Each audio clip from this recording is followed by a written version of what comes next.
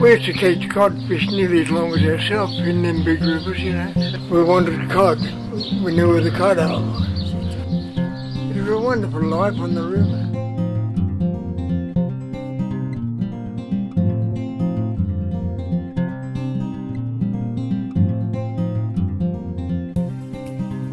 They're pretty predictable. They're pretty snag orientated. They really like the big fallen trees, the logs. Sort of still casting towards the snags, getting as close as I can. Root balls are a good one. There's lots of structure that they can back in there and hide and get out of the sun, and they can actually ambush their prey. They've got an explosive sort of take when they take your lure. It really rips the rod out of your hand sometimes, and it's just always a surprise.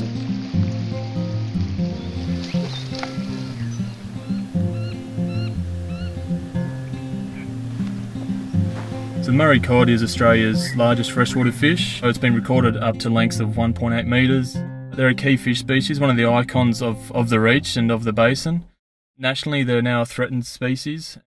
Some areas had been removed of snags, so part of the activities that we did were to try and replace some of those snags, and that was through engineered log jams that provide a double function with stabilising riverbanks, but also providing that in-stream habitat.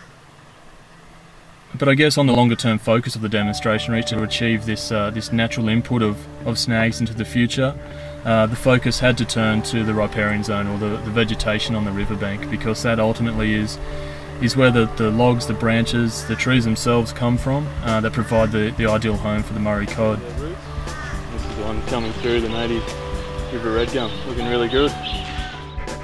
Oh, the river's just part of our life.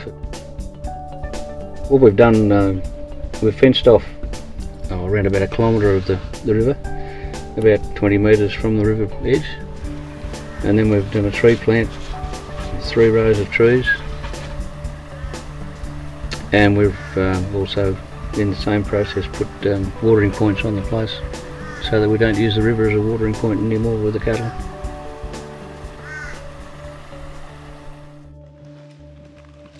My boss has been very proactive in fencing all of the river to limit the amount of access the cattle have got to the banks of the river and the river itself.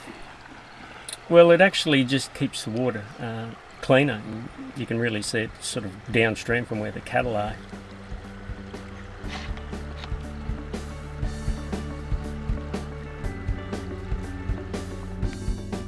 The Namoi Demonstration Reach was established in 2007 to empower the local community to protect their natural river systems.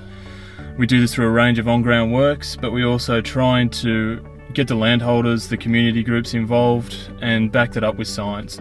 A whole heap of landholders have gotten on board, planting thousands of native trees, fencing off kilometres of riverbank, managing the weed species that are on those riverbanks.